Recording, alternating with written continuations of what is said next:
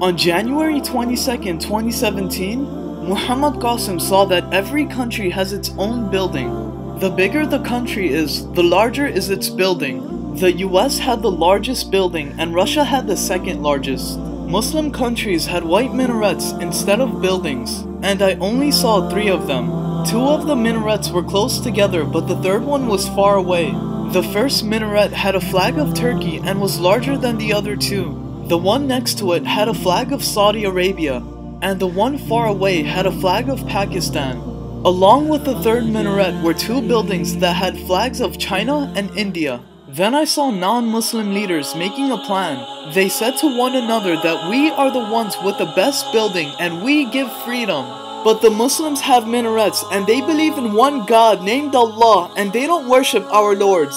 Those minarets are destroying the peace and beauty of the world. So if we destroy these 3 minarets, then our building will remain. And then Islam will be completely destroyed.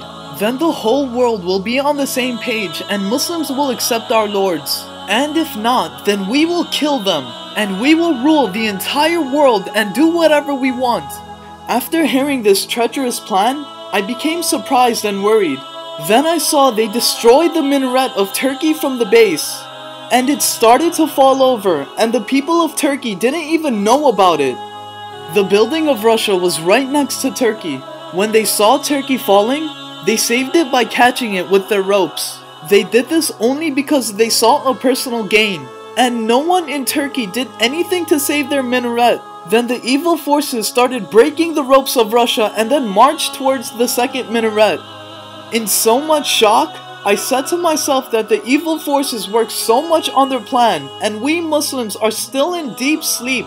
We aren't doing anything to save the 3 minarets and we aren't doing anything to save Islam either. And if the first minaret was destroyed, then the second wouldn't be safe either.